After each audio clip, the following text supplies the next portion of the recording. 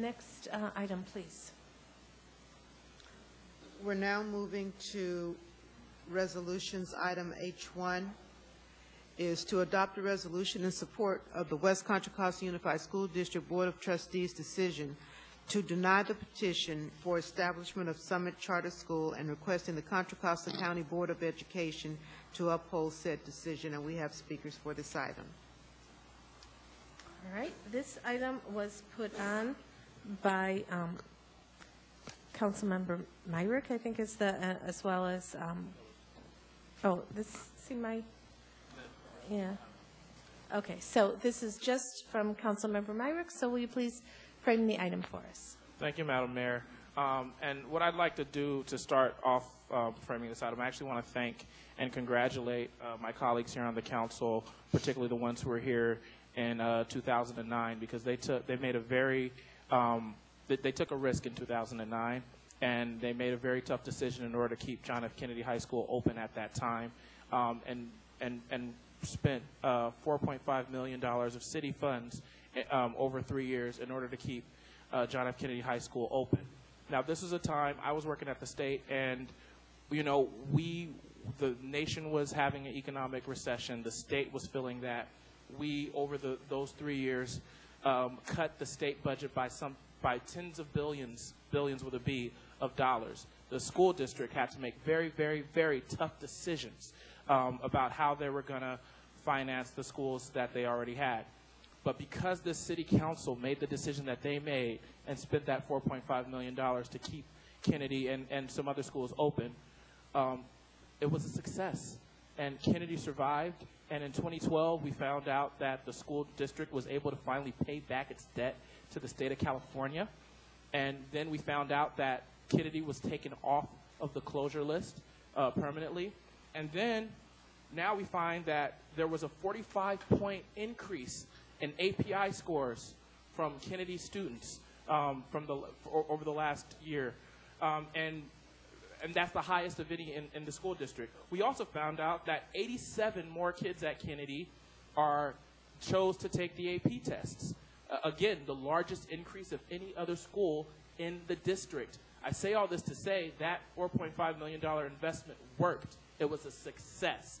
And I just want to congratulate us all as a community for making it. We're also finding out that the Information Technology Academy at Kennedy has been extremely successful and providing a lot. So I say all that to tell us about the challenge that's up ahead. Now, Summit Charter School, which has applied for a charter to be placed at the Windbrush location, which is in El Cerrito near Del Norte BART, it's challenging for a number of issues. And the main thing here is it puts that investment that the city of Richmond already made, it puts that investment at risk. Because the way Windbrush is set up, they expect to have as many as 677 students within their 6th year. Of those 677 students, the majority will be high school students. Only 7th and 8th grade will be middle school. The rest will be high school. And it's expected that that would be split almost in half, meaning the students that would go there would be split almost in half between kids who would otherwise go to Kennedy or go to El Cerrito High School, which means you can have up to 200 students that would otherwise have gone to Kennedy now diverted to go to this new charter school, Summit Charter School. Now, Kennedy, even though they're doing better and they're increasing in their enrollment, it still only has 850 or so students that are currently enrolled at Kennedy. If we're in the similar position at the time when this happens and you see a drop of 200 students and you go down to 600 students at Kennedy, there's a good chance that Kennedy will once again be looked at for closure because there's going to be really tough decisions that will have to be made at the school district level. In addition to that, even if that doesn't happen and they don't close the school, if 200 of the most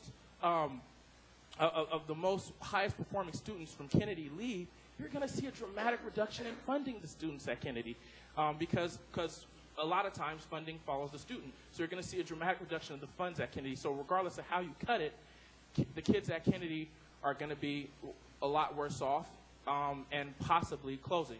So because of all this, so the school board looked at this, and what they decided was that it was not a good decision to give a charter to Summit Charter School, and a major reason that they put, and this is extremely important, is that because this school in particular did not have the experience to be culturally competent to understand our diversity in this area, as well as the fact that the transportation options and whatnot were not there to guarantee that the most hardest hit students would actually get a fair shot of going to Summit and being successful.